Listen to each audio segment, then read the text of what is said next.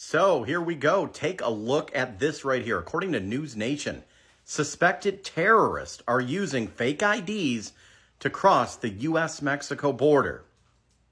I mean, many of you probably assumed and knew this was happening, but now News Nation has confirmed it. The U.S., quote, lacks a stable relationship with nearly 170 countries, according to the report, making it more difficult to properly identify and get information on migrants arriving at the southern border.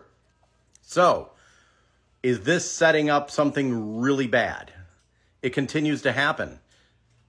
This comes as President Biden said he is not going to use his executive order on the southern border. What do you think about this?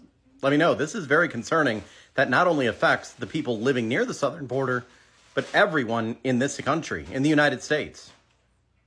My name is Bondy, independent journalist. Go ahead and make sure you are following me right here. Click the plus symbol right over there.